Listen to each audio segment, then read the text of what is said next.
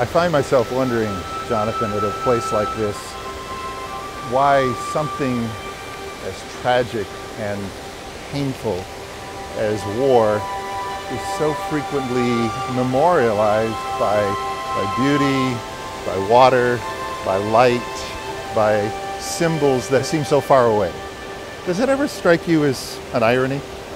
Well, it does, and I think what soldiers who serve seek is the peace that you see in these kind of environments. Soldiers and service members see the war as a necessary evil, but they seek the peace. For you, as you think about the figure that pretty much the whole world is thinking about this coming weekend with the release of Hacksaw Ridge, what are the qualities in Doss's life that you as a chaplain see worth us focusing on? Well, as chaplains, we work in a secular setting.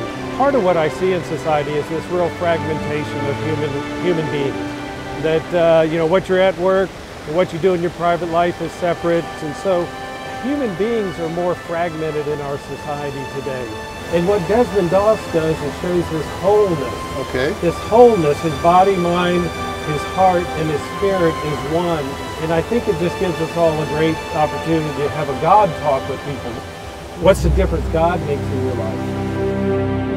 As the stories unfold about how Doss's comrades looked to him, maybe some of them thought of him like a good luck charm. Others genuinely seemed to respect his faith and didn't want to be in conflict if he wasn't there, because they saw him as somehow a spiritual force in the moment. And I do think that you could say there was a supernatural sense of what occurred, because if you look at what happened at Okinawa, his company of 130 people, only 30 of them were pushed off, 100 were left up on top. And he stayed there, and as they depicted in the movie, and we've seen it in his documentaries, he just asked, Lord, give me one more.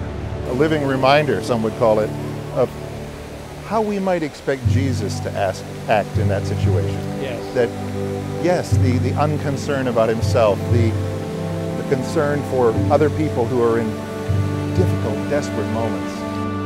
Doss has a certain ability to resist the pressures around him to conform to what everyone else is doing, even when it comes to his own safety.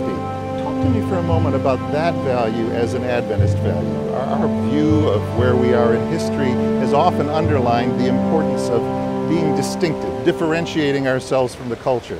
Doss seemed to do that in a remarkable way.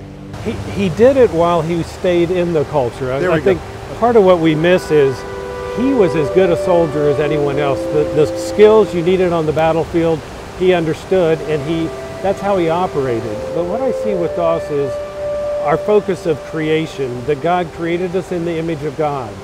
And as Adventists, we take that serious in many ways. I recently heard a sermon on Matthew 14 about Peter walking on the water when Christ called him, and Christ asked Peter, why did you doubt me, when he began to sink. He trusted the power of the waves over the power of Christ, and he began. And I think with Doss, we find a human being that what he did on that ridge, he totally trusted Christ's power.